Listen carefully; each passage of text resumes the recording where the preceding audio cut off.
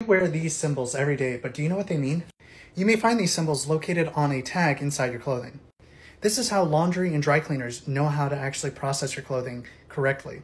The top one right here means machine wash, and these right here are the temperatures in which you can wash that particular garment in Celsius.